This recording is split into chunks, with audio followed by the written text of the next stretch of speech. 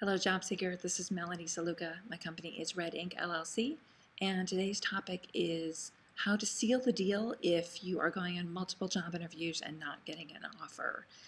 What I usually see happen when I work with clients that have this situation, they're getting to the one of the last rounds that's usually between them and one other candidate, and they're just not getting picked.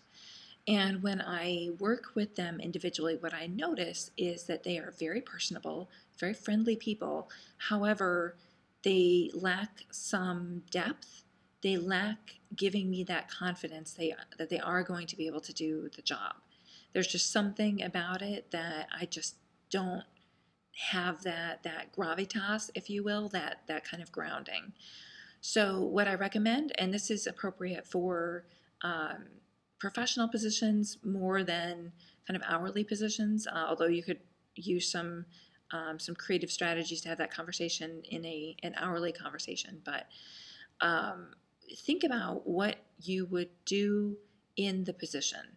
So in one of the interviews that you have when you're actually talking to the hiring manager, so let's say that the first interview is a phone interview and that's with a human resources person.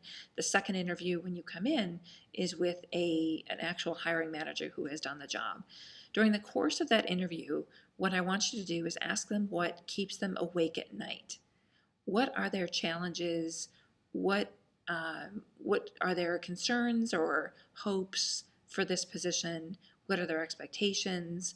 What are the projects that are coming down the pike? Those are just some really great questions to ask. And that is going to give you some information that you can respond to in a subsequent interview. So as you're asking that question of them in the second interview, you're taking notes and you're also providing some insight into what you would do just kind of off the cuff based on your experience and what you've done at other companies.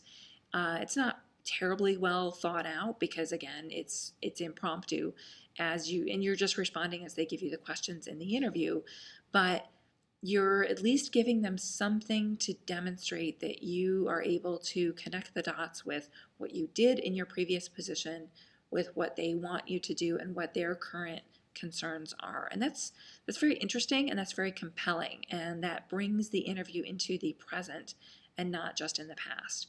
So keep that in your back pocket. And then what I want you to do is at the end of that interview, when you walk out, take copious notes about what you talked about in that interview and what their concerns were, what your responses were, to document all of that. Because if they call you for a subsequent interview, when they're deciding between you and one other person, that's really when you want to bring your A game, and you are going to create a document that outlines what you would do in more depth based on what you talked about in that previous interview.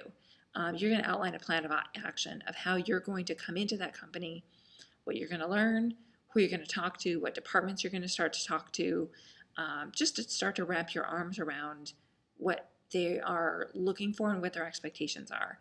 So the fact that you took the time to come up with a plan before you even started there is incredibly impressive. And it's a nice conversation point, again, to move the conversation into the future of when you are actually working at the company rather than just rehashing what you've done in the past. So think about that. I'm Melanie Saluka. My company is Red Ink. I do job interview coaching, resume writing, and job search coaching. And I'd love to do presentations for employers, for job seekers, for employers who have interns who are looking to train them, careers, college students, anyone that's in that market. Thanks very much, and I'll talk to you soon. Have a great day.